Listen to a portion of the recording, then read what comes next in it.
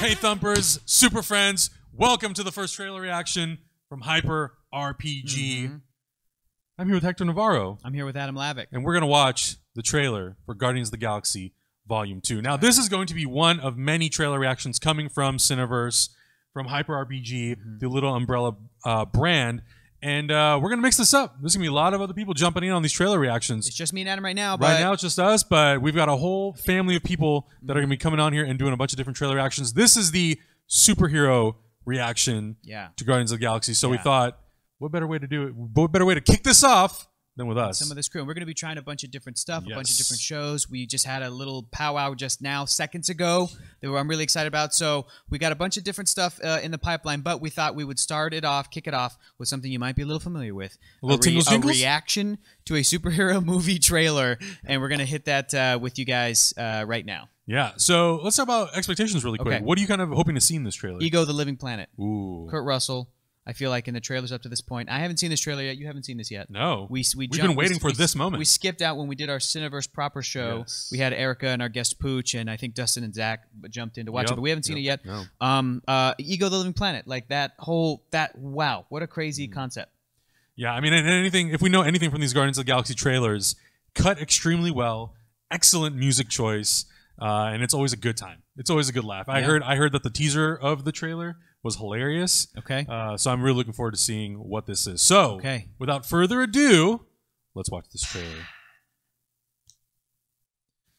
Okay. All right. Here we go. Guardians of the Galaxy, Volume 2. Hope you're ready. It'll be here any minute. Is that a rifle? You don't know what a rifle looks like? It's just swords were your thing and guns were mine. But I guess we're both doing guns now. I just didn't know that. Well, that's intense.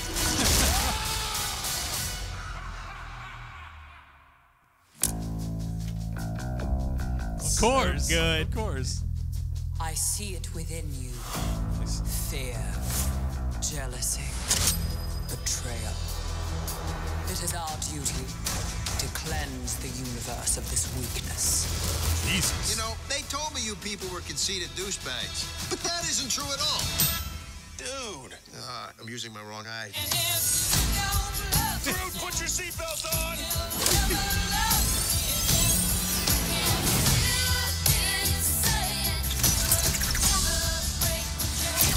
Oh my. So we're saving the galaxy again? Yep. Awesome! We're really going to be able to jack up our prices for two-time galaxy savers. Yes! Like a meta commentary on the makers of this movie.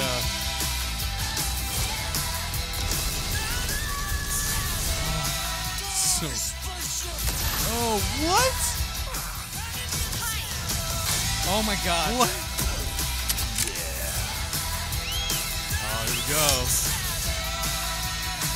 So cool. Sometimes the thing you're searching for your whole life, it's right there by your side all along. You're right.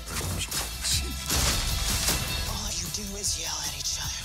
You're not friends. No, we're family. Oh, get out of here. Except maybe her. So good. After all these years, I've found you. And who the hell are you? I'm your dad, Peter. What a good, Damn. great ending. What a great ending. I'm your dad, Peter. Oh, man. All right. Kurt Russell. So, Come on. Come on. Shit. That's great. Baby Groot, when he waved and Gamora was like, hi. Like, and it was so genuine. Like, I'm like, I love Gamora. He's I love such Baby a Groot. child, I love Baby or Groot. it's such a child. I'm in love with Gamora. I love Baby Groot. I love Yeah. Gamora. Like, that's so great. Oh, man. Visually, you can see that now that I'm assuming that What are they you going probably to say? That they have a budget now? Is that what you're about to they say? have a bigger budget. I hope so. Oh, man. I mean, it looks great.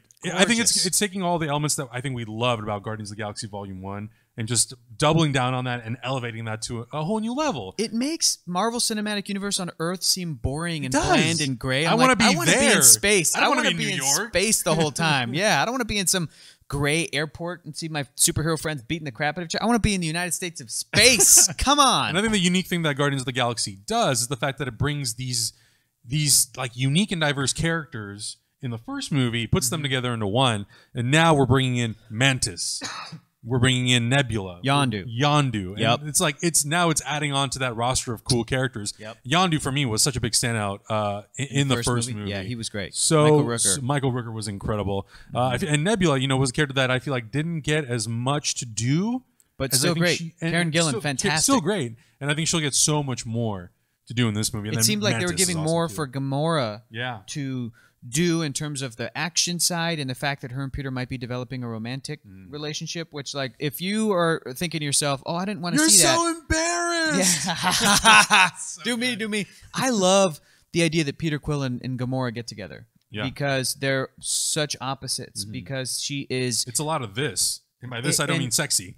But there is a lot of sexy. Obviously, they're super gorgeous people. But like in the comic books, they've had kind of this up and down relationship as well, where it's just been just physical, and it's they're really really interesting characters. It's kind of like a will they won't they sort of a thing, because she had such a tough life and upbringing that to like maybe consider like being in a relationship with somebody is counterintuitive to everything that Gamora's about. Yeah, and then and settling down with somebody is counterintuitive to everything that we've been told that like sleeps around a lot. Peter Quill is all about. So to have those two characters maybe be a romantic like subplot in the movie, that's cool. I love them. They're so great. I love the Guardians. Obviously, you have Baby Groot, which we talked about. You've got Rocket Raccoon, which amazing. Like, Bradley Cooper. I amazing. mean, it's that whole concept of like, can we really do a movie with a talking raccoon and a talking tree? James Gunn nailed it in the first movie. He's coming back. He wrote and directed this. I think it's going to be another hit. I'm super excited. And Drax was just like... Dave Bautista, the standout. I mean, to me, Dave Bautista was kind of like what Hulk was in Avengers, what the Joker was in The Dark Knight. Unexpected surprise that you're like, damn, I love this character. And he looks funnier in this one. Like he looks like he's flexing more comedic muscles. Yeah. And that dude is awesome. And I think as an actor, stepping into a role for this sort of a big budget movie, this overall universe, it's intimidating. Yeah. You're taking a big chance as an actor. That could have been Jason Momoa. That could have been, yeah, exactly. And it's crazy, like, right? You're taking a big chance as an actor, and the filmmakers are kind of taking a chance on you. But if you believe in them, they'll believe in you. Yeah. And it paid off in spades in the first movie. So and I think in this, it will pay off just as much, if not more. I cannot wait. Like I'm gonna hold off on rewatching the first Guardians until like the week before, and then just pop that in and just fucking. I love that movie so much. Start that movie at 4. It ends at 6, and then at 6:30 walk into the theater. Yeah. So good. So I like it. So excited. We cannot wait to see Guardians of the Galaxy May 5th. It's just around the corner.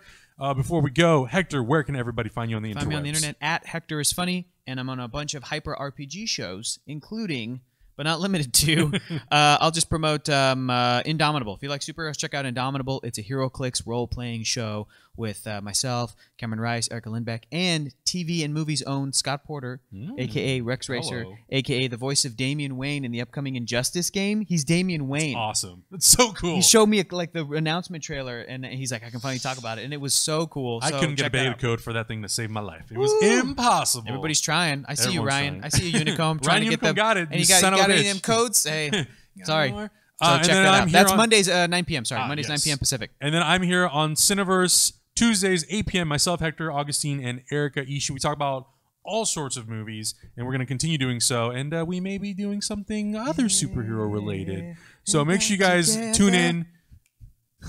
Make sure you guys tune in. HyperRPG, youtube.com/HyperRPG. Also, 70 hours worth of live programming, twitch.tv/HyperRPG. That's where you can watch us live, do all of our shows.